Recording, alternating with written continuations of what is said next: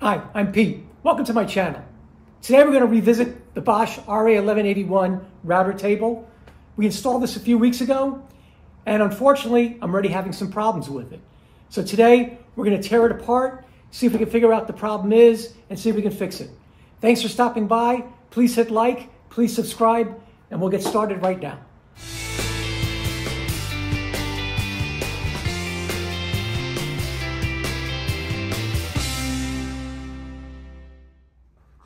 A few weeks back, I did a review on the Bosch RA1181 router table. There's a link to that video in the description below. A couple of things I really like about this router table are the ability to adjust the height of the bit from on top of the table and also its dust collection.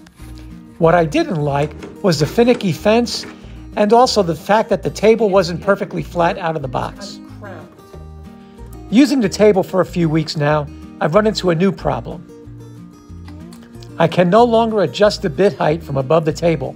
Somehow this adjustment mechanism is not working anymore. Let's go ahead and remove the router and see what's causing this problem with the lift mechanism.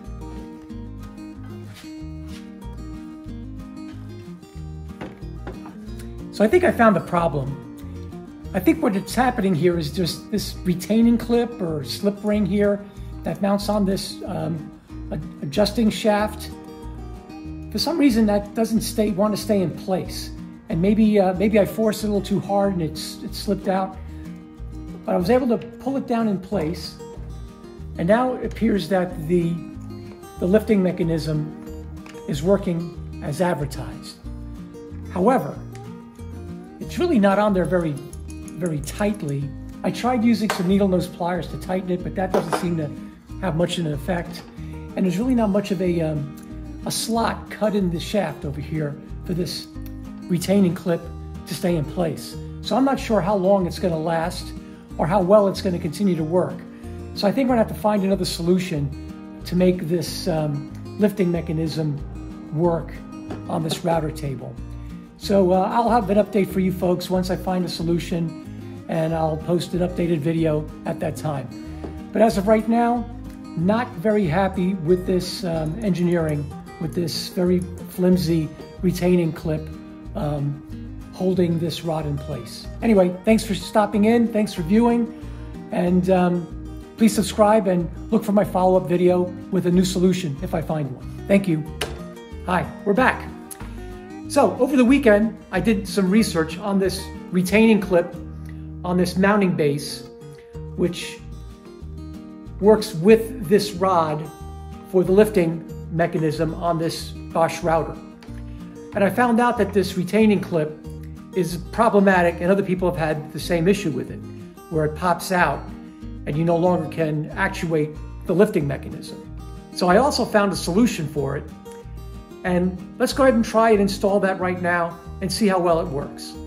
So the solution that I found online was to use some drill bit stop collars and put a stop collar in place of the retaining clip, and that'll hold this actuating rod for the lifting mechanism in place.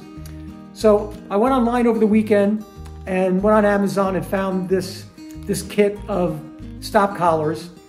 I think it was $8 total with tax. Just got them delivered this morning. So let's go ahead and install one and see how it works. This particular bit collar set came in sizes from 1/8 to 1/2 inch.